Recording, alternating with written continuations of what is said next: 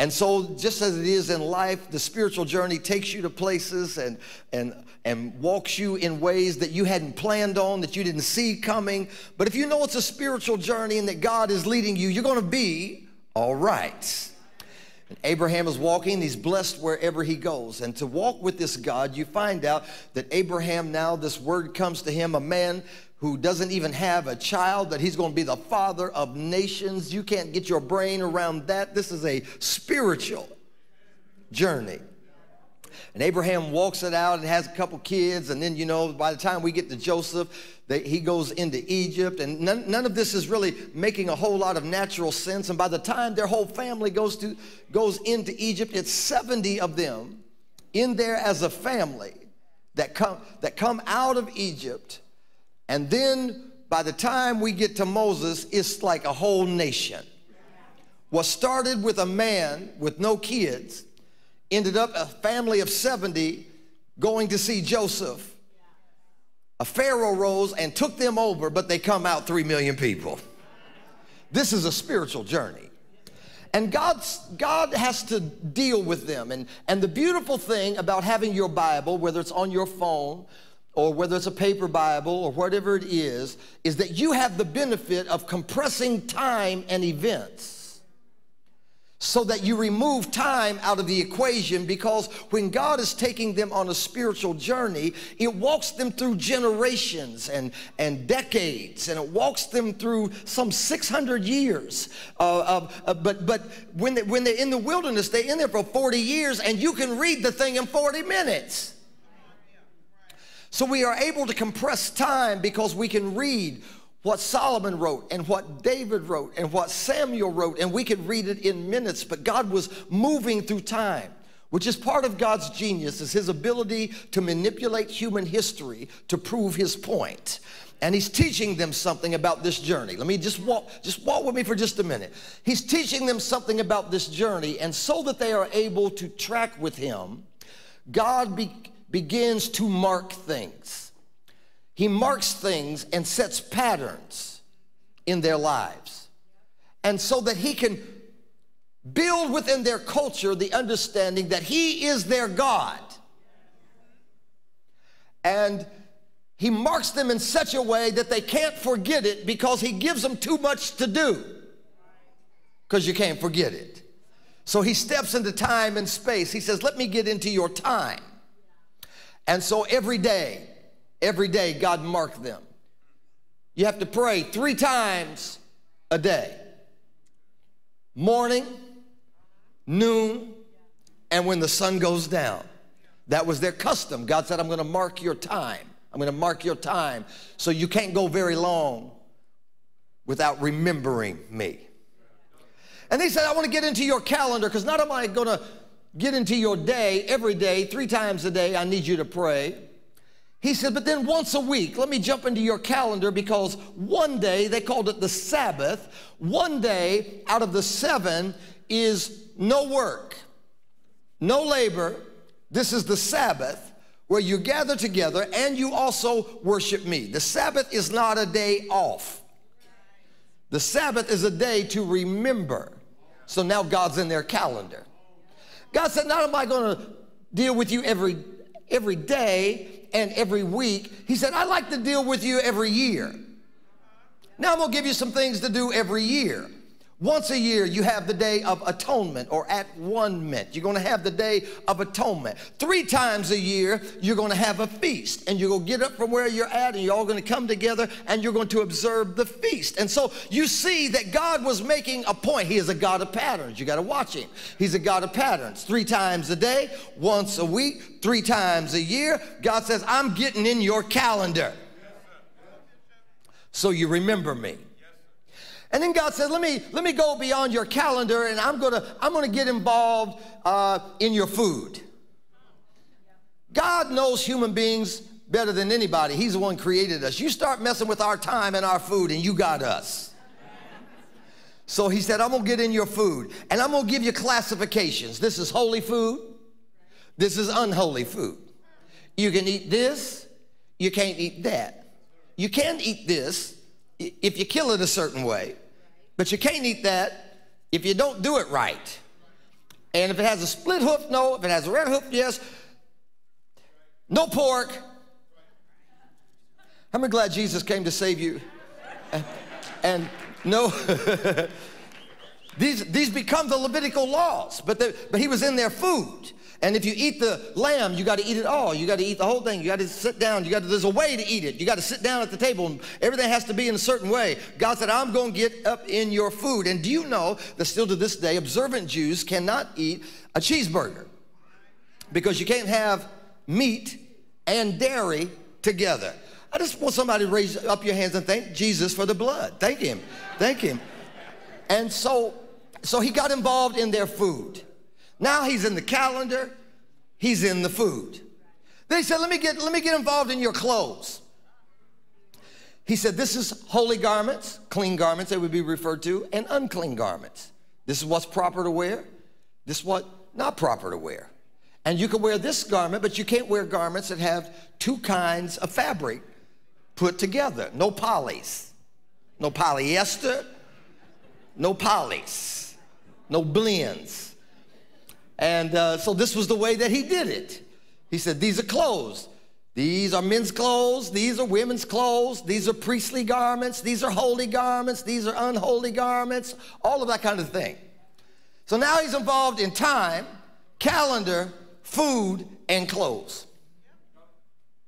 He said, now I want to get involved in your economics. He said, now the first of everything you have is mine. That's going to help you remember me. And so the first of your goats, not that sick one over there that's fixing to die anyway, but the first one, the good one, that's mine. They had all these offerings. You guys remember reading some of these, the heave offerings, the peace offerings, the burnt offerings. He has all these offerings. Now, please, if God is involved in your time, your calendar, your clothes, and your food, and your money, you got to remember him. You would think that that would be far enough. But then God says, let me get involved in your sexuality. You as a person. I'm going to say, this is a male. I know this is a revelation. This is a female. And God says, the males, watch this, the males 8 days old will be circumcised. This was part of God's thing. This is how we're going to do this. Because it's hard to forget certain things. And when people would be followers of the way, followers of God, people of the promise, after they were grown, then the sign of the covenant in their flesh was circumcision. That is a serious altar call. So God says, now I have marked your time, your calendar, your clothes, your diet, your person, because I want you to remember me. Just walk with me for just a minute now, because this is a spiritual journey. And so now God's bringing them out of Egypt, and you know the 10 plagues that they come through. They didn't have something like this to baptize 3 million people. That would take all the time. So God walked them through the Red Sea, which is a sign of baptizing the whole. God said, I'm just going to baptize all y'all at once. You're going to be dry, but you're coming through the water. They come out on the other side, and now God leads them. Getting where I'm going. God leads them with a cloud and fire. Cloud by day, fire by night. And this is a spiritual journey. Moses, where are we going? We're following that cloud. This is a spiritual journey. And the cloud then gives you shade when it's hot. And the fire gives you warmth when it's cold. And God provides for them manna that comes from the heavens. God causes water to come from a rock. It doesn't make sense, but this is a spiritual journey, and God loves it, and God loves keeping them moving. I don't know if you know this about God, but he really does like to keep you moving. And just when you think you got him figured out, he's going to shift over on you, you know, and because he likes to keep you close and to remind you this is a spiritual journey. I know I've said it a lot. I need you to say it out loud one time. Say, this is my spiritual journey. And so he walks with them. He gives them all kinds of things to do, the anointing of the priest and the carrying of the Ark of the Covenant. You guys know all of this and all of the different laws and rules. And Moses goes up to a mountain, comes down with 10 commandments, and all kinds of things are just going on. This is a spiritual journey. Here's my point. You know, when people are being led by God, if you're not careful, you don't realize that you're on a spiritual journey. And you get so comfortable with it until you're tired of explaining to people that you're on a spiritual journey. Yeah. The arrival of Saul is because the people were tired of explaining to other nations and other tribes and other people about their spiritual journey. The reason God marks something with time or with calendars, the reason he sets a pattern is so that when the pattern is broken, you either know it is a deviation from something that's supposed to be done, or it's a departure because something new is getting ready to happen. But you don't know which unless you're tracking with the pattern and paying attention. So now the people come to God and they're telling God, we want to be like all the other nations. We want to be like everybody else. And we're tired of explaining to people about this cloud. And people say, where are you going? We're following the cloud. Well, what does the cloud do? What is this box about? What is this fire about? What is all this about? I say this because this becomes a challenge of the church, that we are not like every other organization. Great organizations, humanitarian organizations, NGOs and nonprofits and community organizations, but we are not them because we are on a spiritual journey. And we can thank God and partner with the United Way. We can thank God and partner with numbers of organizations, Red Cross, and we can partner with all kinds of organizations. But the thing that's different about the church is they are not necessarily on a spiritual journey. And so we don't have to try to be them because of our need to explain to people, well, tell me, what are y'all getting ready to do? We're following the cloud because we are on a spiritual journey. But the people got tired of explaining it, and they said to God, we want a king. We want to be like everybody else. We want a king. And you can almost hear the emotion, the pathos in God's voice when the scripture says, God said to them, I was your king. And they said, we want a king. We're tired of explaining all of these rituals and things that we have going on. We want a king. So God said, fine, you choose him. And so they chose Saul. Saul, head and shoulders above everybody. To cut to the point, Saul is not a spiritual man. Saul is not chosen by God. Saul is chosen by them. Saul is chosen by them because he looks like a king. He's tall. Be very leery of tall people. And thank you. He's a tall guy, nice looking, tall, dark, and handsome. And Saul, the Bible said, stands head and shoulders above everybody else. And when they saw Saul, when they looked at Saul and seen Saul, seen him, when they saw him, Saul, they said, that's our king right there. Now we have a departure, so we have to pay attention. We have a departure because Saul, King Saul, reigns for 42 years.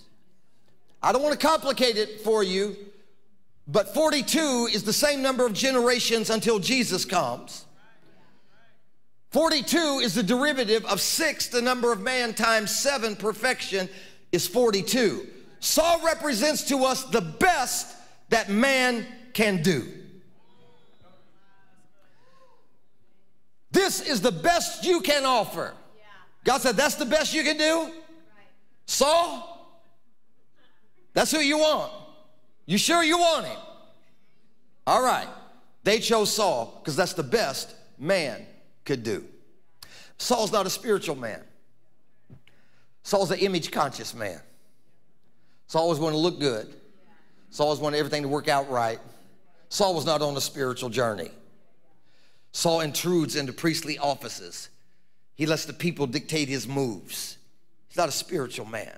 The reason I point this out to you is that now something happens in 1 Samuel chapter 16. When God says to Samuel, how long will you mourn for Saul? Fill your horn with oil and get on with it. There's this thing that we have of mourning things that could have been, should have been, wish it was, if I had, if they had, somebody should have, why don't they? And if you're not careful, you get into a mourning phase that you don't know how to get out of. I came to tell somebody, are you ready for it? I came to tell somebody your days of mourning are over. It's time for you to stop mourning over what could have been, should have been, what you wanted to do. Fill your horn with oil and get on with it. And so now Samuel gets his horn with oil and he walks to Jesse's house. You have to understand that Samuel is the man. He's a big deal. I mean, if Samuel is coming to your house, I mean, he is the man. He is the prophet. Everybody knows Samuel. If Samuel says something, it's going to happen. His words do not fall to the ground. The Philistines are scared of him. God is with Samuel. They know Samuel. So when word gets out, this little Bethlehemite, Jesse, and Samuel announces, I'm coming to your house for a sacrifice. I mean, it becomes a party. It becomes a thing like they getting ready for this thing because this is Samuel is coming to our house. And they decorate everything. They get their best clothes out. They clean out the closets, comb the hair, get it all done up. Got the best spread out there. And here comes Samuel to the house. Interestingly enough, they don't invite David. David is out there watching the sheep. And they're so excited. They're so excited because Samuel is here. Samuel is here. They're inside taking selfies. They're posting, rocking it with Samuel. We're tight. Samuel comes into the house and he tells them, I'm here to anoint a king. God didn't tell me his name. He didn't have to. This is a spiritual journey. I'll know him when I see him. So they go back to the pattern. They bring out son number one. And he comes walking out there, Eliab. You got to love Samuel. He looks at him. It's a no. They bring out Eliab, son number two. Nah, I'm not feeling that. Eliab, go sit down. Son number three, Shammah. They bring him out. Nope. They just keep marching them out there. Eliab, Abinadab, Shammah, Doodad, Milk Duds, I don't know. All the kids come out, all of them. They just coming in line. And each time he's like, nope, not it, not it, not it, not it. Watch God, watch God. 7 no's. God marked it with a number. 7 no's. And Samuel stands there and says, there must be somebody else because none of these jokers are it. And he said, well, we do have another one. He's out watching the sheep. Come on, get in here with me and realize here comes David when he's summoned, walking into the house, underdressed, smelling like sheep, hair everywhere, stuff stuck up in his hair. Have you ever walked into a room and everybody else knew what was going on and you felt so out of place because nobody even invited you to the party? And when he walks in, Samuel stands up and says, that's him right there. And he opened that horn of oil and poured it out on his head in the midst of his mystified brothers, poured that oil on his head, and the Bible declares in 1 Samuel 16 that the Spirit of God came upon David from that day forward. I want to tell you, you got to have the oil. You got to have the oil. The very next thing that happens, this is David being anointed. God prepared a table for him in the presence of his enemies, the ones that overlooked him. Can I tell you that if God has your number, it doesn't matter who doesn't invite you to the party. It doesn't matter who doesn't think that you're qualified. It doesn't matter who overlooks you. God has a way of finding you right where you're at. And when that oil gets on you, everything is about to change. One time, put your hands together if you believe what I'm telling you. Everything changes. Everything changes. When our church was in the Burnhill Plaza, we must have been maybe 3 to 5 years old. We were there from about 3 years old to 5 years old. Our church was in the Burnhill Plaza. And I was walking around after service, not because anything was wrong, because I felt something on the inside of me like we're not hitting it. But I didn't have anything to point to. People were good, music was good, preaching was average. But everything, you know, but God was helping us, you know, and there wasn't anything I could really point at.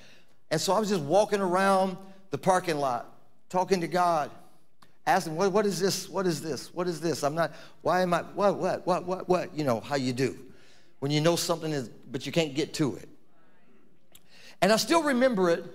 I could tell you, I could take you over to the plaza and stand you under the street light where it happened.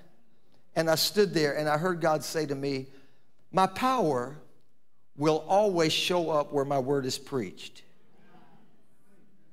But my presence is reserved for my friends. I remember it was like somebody turned them lights on. Because I was doing what I had known to do.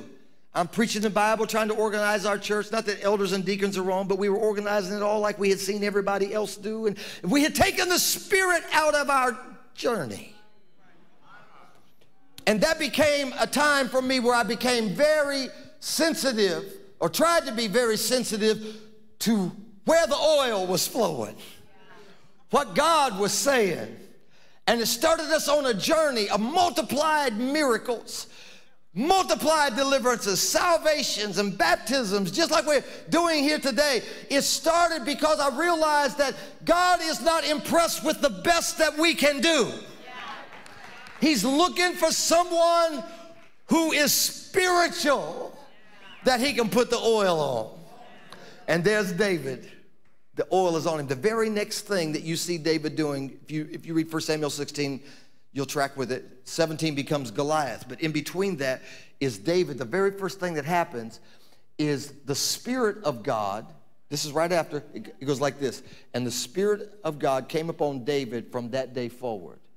Next verse. And the Spirit of the Lord departed from Saul. And an evil spirit came to vex him.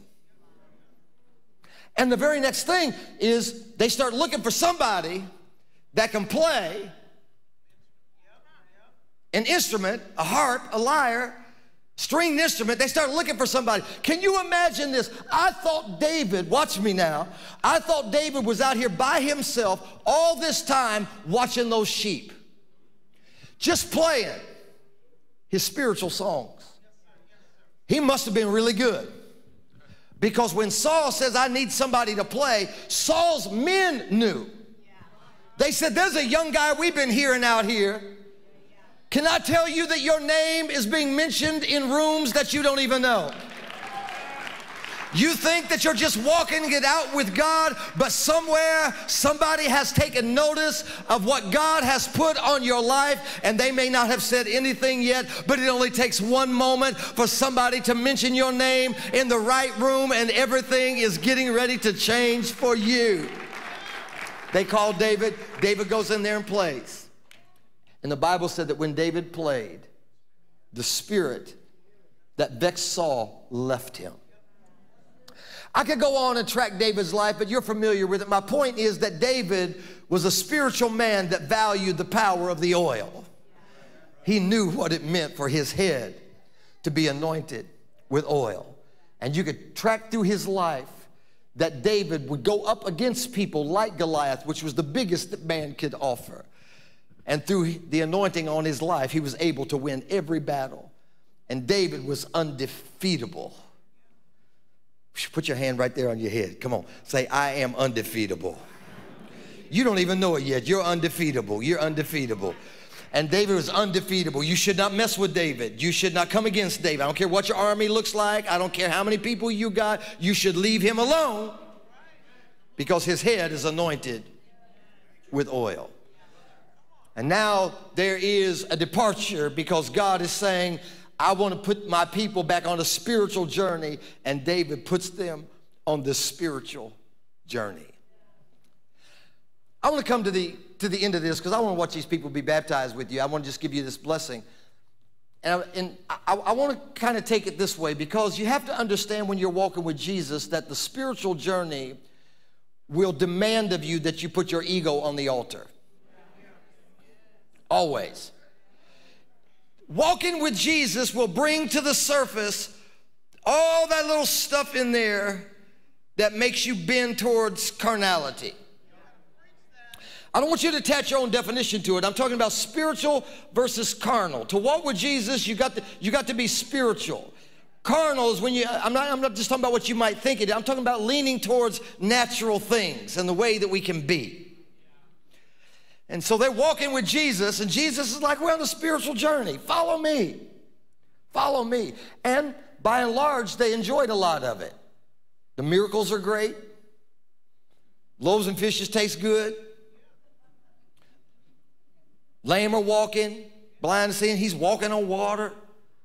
By and large, most of it's really good. Then there's this, but there's also this other part of it that we're not sure about. This where, you cast a demon out of somebody and jumps into the pigs, and the pigs jump in the water. Still trying to figure that one out. Why we end up in storms. Got kicked out of my granddaddy's church because Jesus showed up one day with a whip. Ran up everybody out of the church. He's always, it's this mix that because Jesus is going to bring to the surface that this is spiritual journey. Got to get on it with him.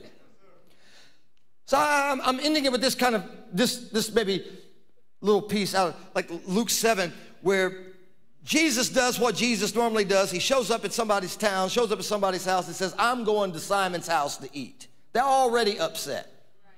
Simon is a sinner. I said Simon is a sinner, and he's a Pharisee.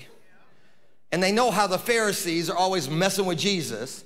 And Jesus says, let's go to Simon's house. They're already upset. We could be up there talking to Herod. We could be up there talking to big people. We could be, no, we're going to go over here and sit with this sinner Pharisee, Simon. You got to watch Track It with Jesus. Jesus gets into Simon's house, and there they all are. And if you guys remember the customs and the order, it's the old boys network. It's all men in the house. Jesus, Simon, and the 12 apostles in the house, because that was their custom. And all of a sudden, here comes this woman with a box of oil. She doesn't even acknowledge anybody else. She wasn't invited. She just walks in. Big old expensive oil. I don't know what kind of perfume ladies wear that's expensive, like Chanel. Is that Chanel? Okay, here comes Sister Chanel. Sister Chanel comes in there with a big old box full of oil, expensive oil, in a Gucci case. Here comes Sister Chanel with her oil in a Gucci case, and she just walks into the room. Deviation.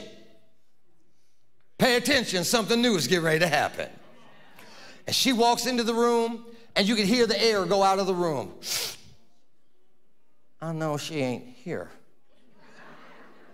if you read Luke 7, it says everybody knew she was a sinner. That's what, don't even give her a name. It says a woman who was a sinner. Did you hear me? A woman who was a sinner comes walking in with her Chanel stuff, walks into the room. She's not supposed to be there, first of all. They think she's not supposed to be there. This is not custom. She just walked in to the old boys network, all sitting around, hanging out. We're not glad because we're here because Simon ain't that cool either. We're at Simon's house, and now here she comes. And she comes in with her big old Gucci, Chanel, whatever. It works for me in my imagination. If it don't work for you, don't mess up my thing because it's working for me. And she comes walking in and walks into a room uninvited, walks into a room where people are rolling their eyes, where people breathing under their breath, and she has no acknowledgement of their hostility because they are not the reason that she's there. Oh my God, I just said something. You can tell what you're after by what you're able to ignore. When you are after Jesus, I can get past your attitude, your ego. I can step over you rolling your eyes. I can get past what you've been saying because I didn't come here for you. I came here for Jesus. Somebody say, I hear you. She's just stepping over top of people, you know, if you remember them. In my mind, I see the whole picture. Middle Eastern, all, you know, laying on the ground, all eating food, and they're having, she just stepping over John and Andrew and Mark and like, get out of the way. And they like, well, they whispering behind it, like, I ain't paying attention to you. And she takes that expensive ointment and she anoints it. She pours it on Jesus' head. Jesus does not refer to himself as the son of Abraham. He doesn't refer to himself as the son of Noah. He refers to himself as the son of David. And the anointing always has a way to find its way to who should be king. And David is the most perfect picture in the Old Testament of who Jesus is. He's the shepherd who becomes the king. He's anointed in front of his brethren. He came unto his own, and they received him not. But to as many as received him, to them gave he the power to become the sons of God. He is our David who killed our Goliath. He is the most perfect type. He is the king of Judah. He reigns over the tribe of Judah. And Jesus, being the son of David, one person had the good sense. A woman who was a sinner brought her expensive ointment and anointed his head, and they started murmuring and complaining, and Jesus got to them because he said, the problem is you think you're better than her. But I came into your house and you didn't wash my feet. I came into your house and you didn't anoint my head. But this woman has anointed me for my burial. I got to tell you something. The Bible will teach us that they went all the way from that time, that dinner, all the way to the cross smelling like Chanel. Every place they went, they walked around and they said, y'all smell good. Y'all smell. There's something about pouring the oil out on Jesus that will fill up a room and cause you to smell like the anointing, cause you to bless people like the anointing is upon your life. I believe that you are coming into a time where you got to get over mourning all of the stuff that's ever happened to you. Get on past it. Fill your horn with oil and get on with it. Everybody stand for just 1 minute. Everybody stand for just 1 minute, because this is my prayer that I want to pray for you today.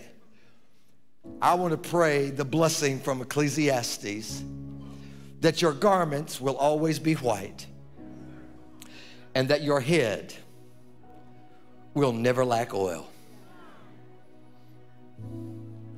because it changes everything. It changes everything.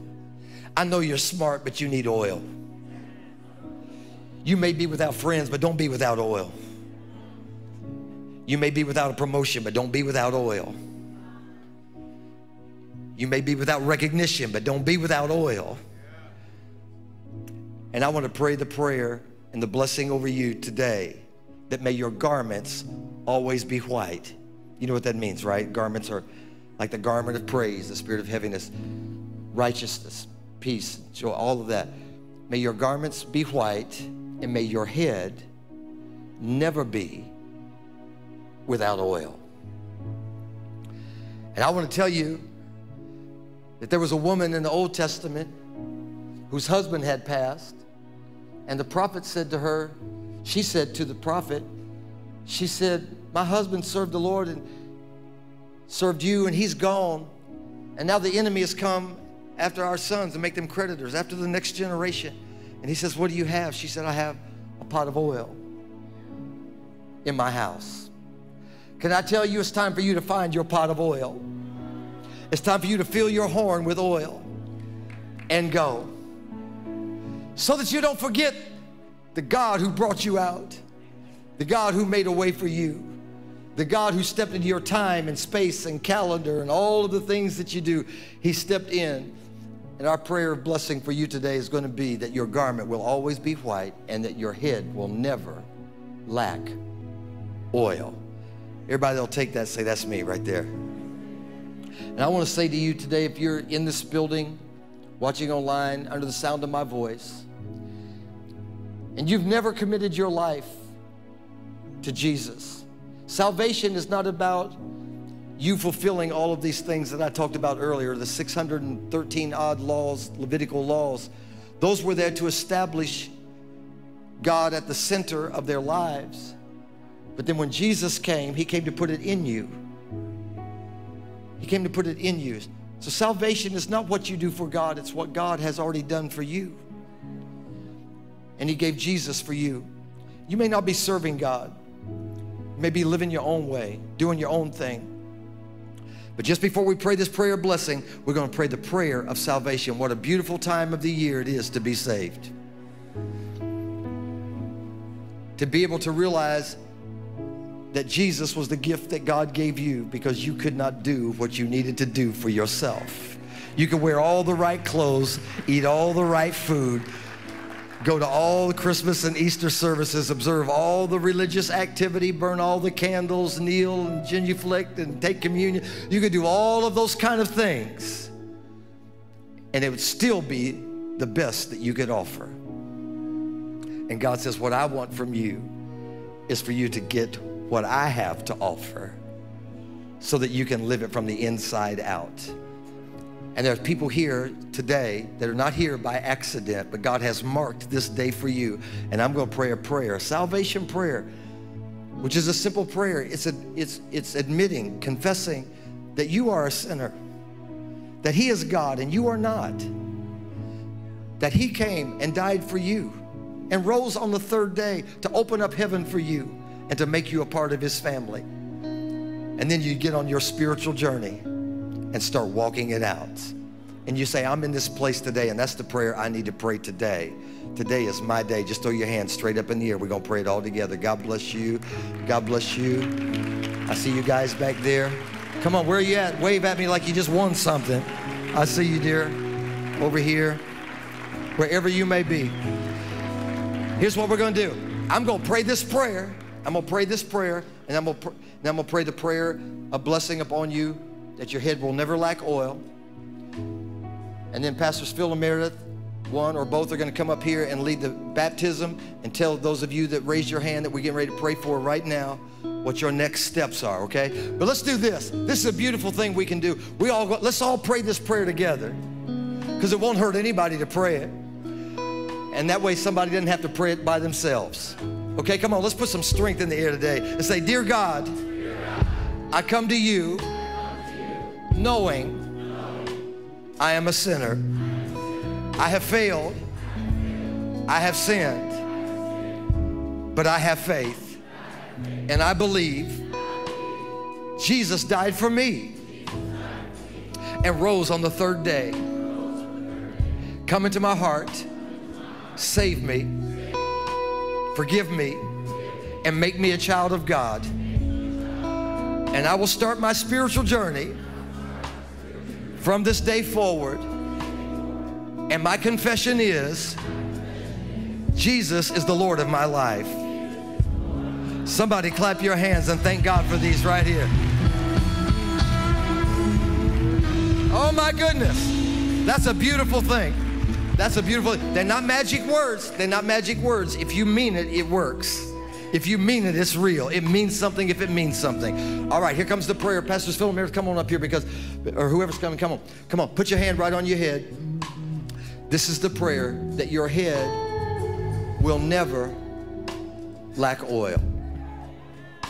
May you go through this season, and from now on, may you remember that when you may lack things that other people have, that you can say, may my head never be without oil. May God always be with me.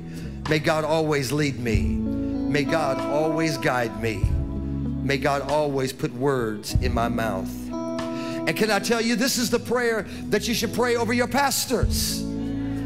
Because the local pastors are the head of the local church. Jesus is the head of the church, but everything has leadership, everything has head.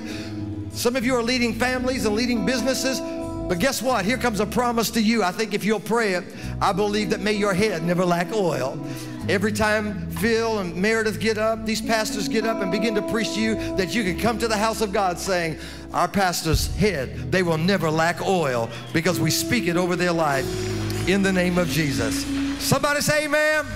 Come on, come on and clap your hands one big time. God bless you guys. Come on, church, if you appreciated hearing from Bishop Pitts this morning, can you just let him know how that message touched you? Can we thank God for an ever-present word in this house? Amen.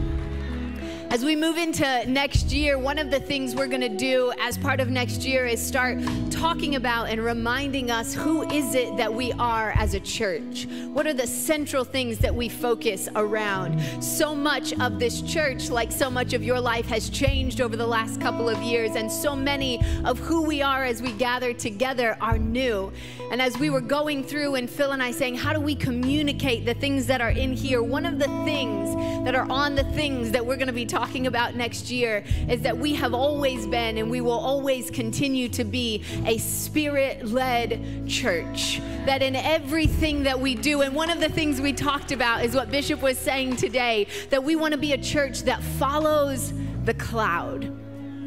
That God, whatever you're doing, that picture that he gave the children of Israel as they came out, we want to be people who always are upward in our gaze, and always saying, God, wherever you are. It makes us, well, I won't preach the whole thing now. You have to keep coming in 2023 because I'll get lost. But it makes us have to always be ready to move.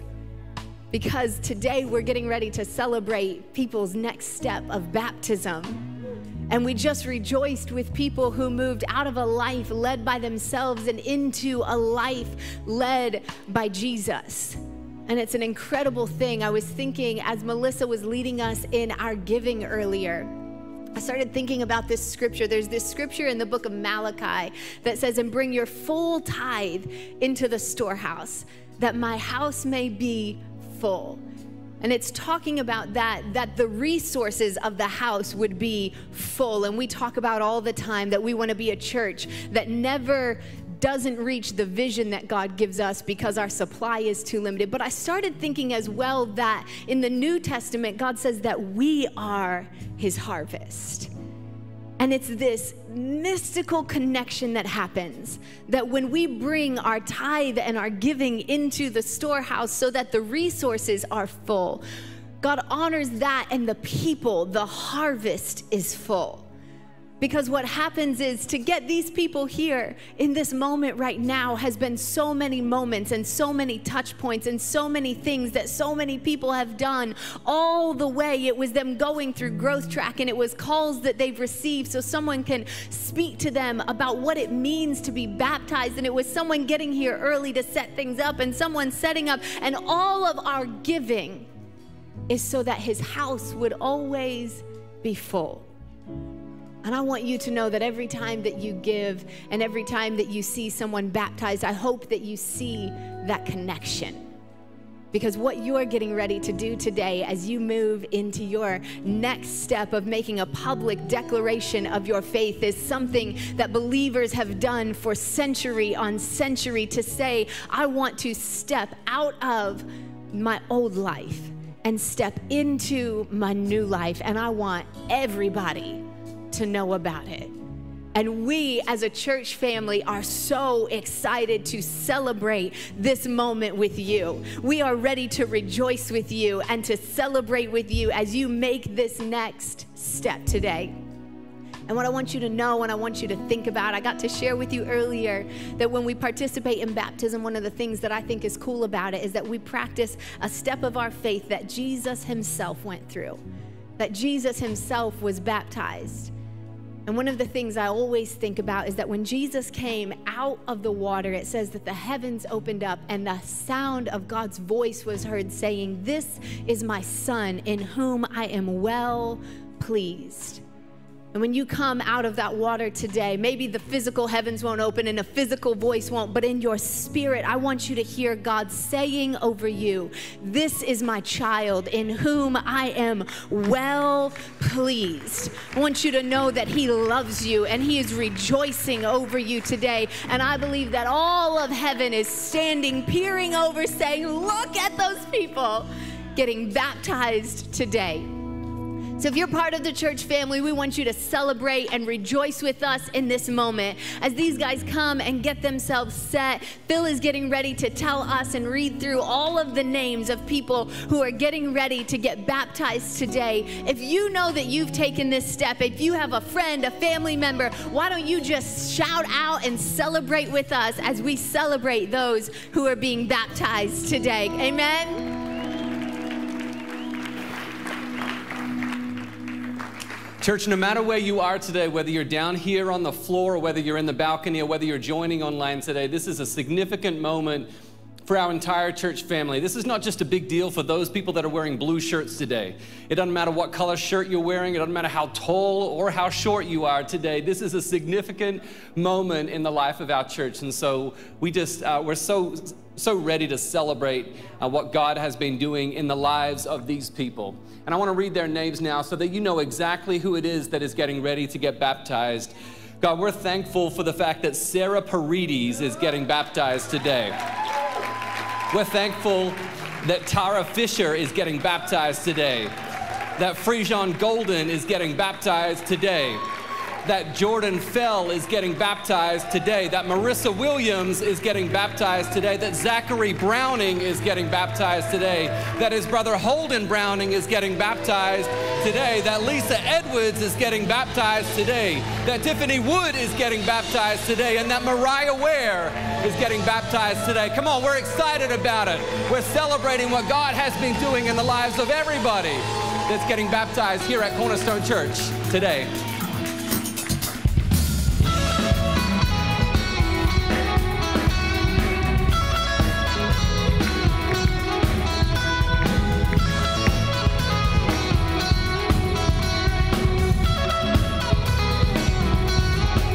There is a river where goodness flows. There is a fountain that drowns sorrows. There is an ocean deeper than fair. The tide is rising, it's rising. There is a current, it's overflowing. The flood over us, it's rising. Let's see bursting, bursting up from the ground. We sing bursting. We come alive in the river. We come alive. We come alive.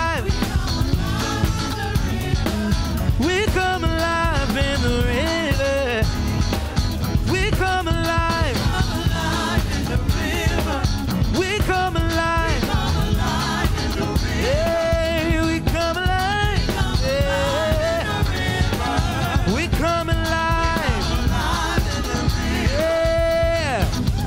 break open prison doors. Set all the captives free.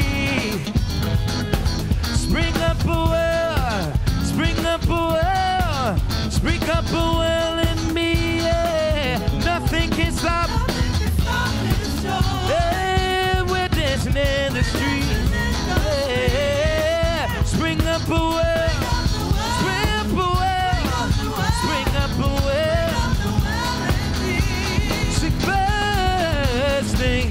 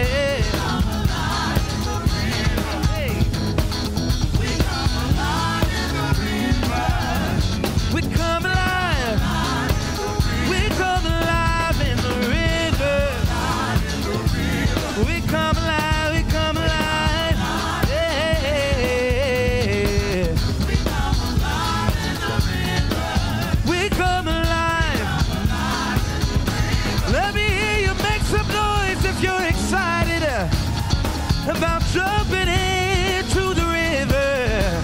Hey, yeah. Hey. Come on, church, let's sing this together. Hey, so take me to the river. Drop me in the water. Take me to the river. Drop me in the water. Hey.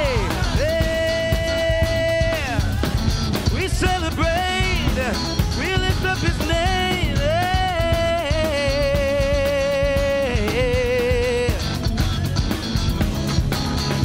So I'm so glad that you all stayed to celebrate with those who took the next step. So you are officially dismissed at this moment. But before you go, I just wanted to remind you guys that we have an opportunity for you to hear the songs that we've been singing here on stage on our C-Stone Sunday morning playlist. If you go to the corner, you can scan the QR code and you can either download Apple Music or Spotify playlist and you can hear all the songs we've been singing up here and during worship. Y'all have a beautiful Sunday and go tell somebody about Jesus. Hey, so take me to the river. Yeah, drop me.